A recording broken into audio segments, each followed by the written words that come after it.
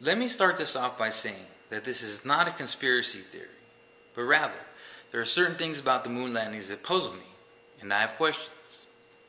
I suppose my main question would be, why haven't we returned to the moon in almost 40 years now?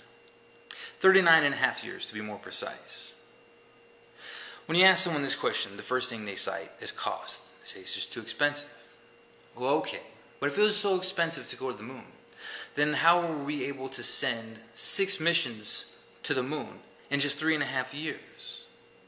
So cost doesn't seem to be the problem. If it wasn't then, it certainly shouldn't be now.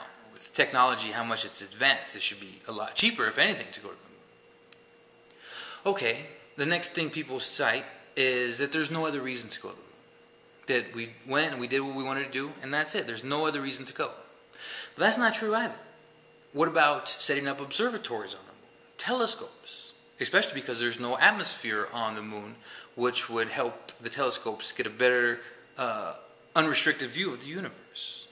Or how about drilling for water? See how much water actually is on the moon. And again, if we do find water, that would help us set up bases, observatories on the moon.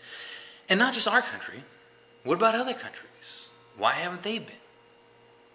You would think that maybe someone from Russia or China, or maybe even the Middle East, they want to send someone to the moon. Of course, they couldn't say they're the first people to go to the moon, but the second. The Russians were the second people to go to the moon, or Chinese, or Saudi Arabian, maybe. It's like Mount Everest.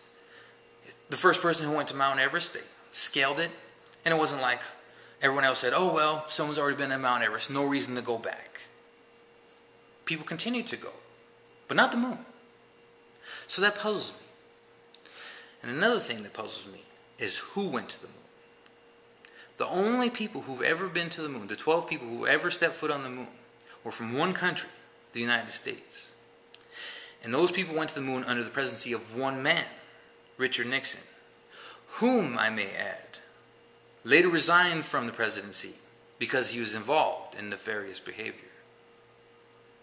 But again, let me reiterate that this is not a conspiracy theory, and it's just that I have questions.